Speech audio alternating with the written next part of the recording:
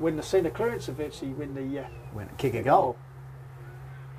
Broad trying to pack the ball forward, taking it by Waterman. He just strolls away from the cricket pitch area, delivers that forward line. Here's a chance here for Newnham. The Warrior gets rid of his eyes. A bit of a fumble. Where he gathers and I tell you, underground dribbling centre goal. clearances. Wowee, aren't they? Just and I tell you what, that took about 15 seconds, that clearance, but great work by Thurstons, and they've had Waterman, just the silky skills going through there, and then the kick forward, given by Newnham, and he fumbled it at first, but regained control, and then just dribble bouncing goal through for full points. His second Got to do something quarter. In the middle.